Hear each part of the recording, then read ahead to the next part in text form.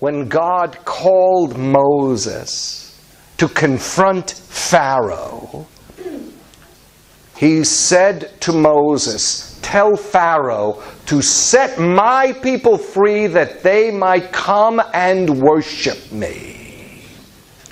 And worship, the heart of worship is intimacy. People in the world who they hear about worship or they read the Bible gravely mistake God's call for us to worship Him, thinking that God is on some kind of an ego trip and needs frail creatures like us to tell Him how great He is, as if He doesn't know it all by Himself. Because everything that exists because of Him. He created it all.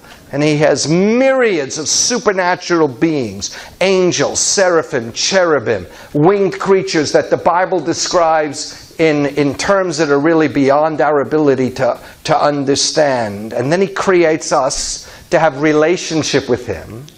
And when you're in relationship with Him, the result of encountering Him is worship. It just comes out of you.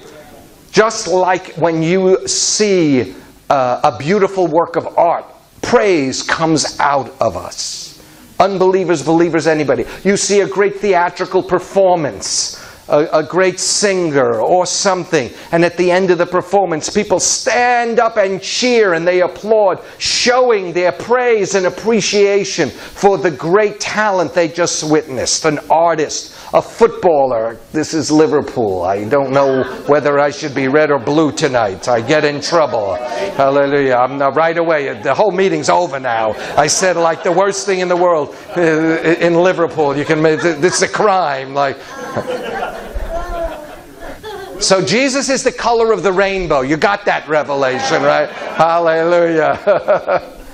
So we watch great athletes in Olympic Games or whatever, and the crowds, and we all do this. We cheer because we're witnessing and identifying and relating to that great performance. Well, similarly, when we come into the presence of God, when you're really meeting the Lord, touching the Lord in His presence, you're not simply singing songs. There is worship that comes from your spirit because you're connecting with God in the Spirit. And there's a big difference, beloved, between having a song service in which we sing about God to one another and worshiping God because we are encountering Him.